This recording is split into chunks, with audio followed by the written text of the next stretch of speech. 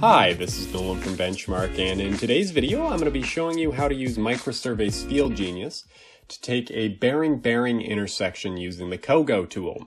So what I'm going to do to begin here is I've got FieldGenius open and I've taken 2 points near each other, point 1 and point 2 here, and what I'm going to want to do is I'm going to want to head to the plumb bob in the bottom left corner of my screen here. And in that menu I'm going to want to select Calculations, and then the traverse/intersection option there.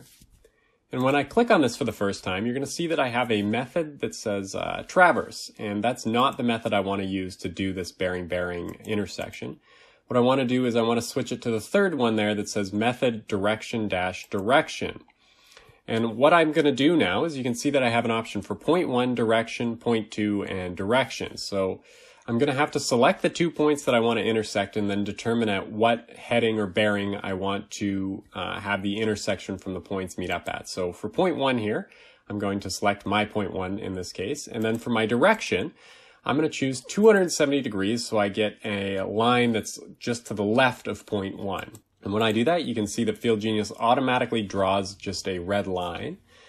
And then for point 2 here, I'm going to select my point 2 in this case. And then my direction, I'm going to choose as 0 degrees. That's going to create a red arrow to intersect with my point 1 arrow directly straight above point 2 when I'm looking at my screen here. And when that happens, you can now see that the two bearings now intersect at a green point here. And if I hit my little info button there, I can see all the information about this point. So it's telling me from what points I'm intersecting and the distance from those points, and then the position of that new point so I can go find it in the real world with my GPS. So let me just close out of this window here, and then I'm going to hit Store Solution Point, and I can actually store this now created point. So you can see here I've got my point ID, I can add a description, and then I have the new coordinates for this calculated point.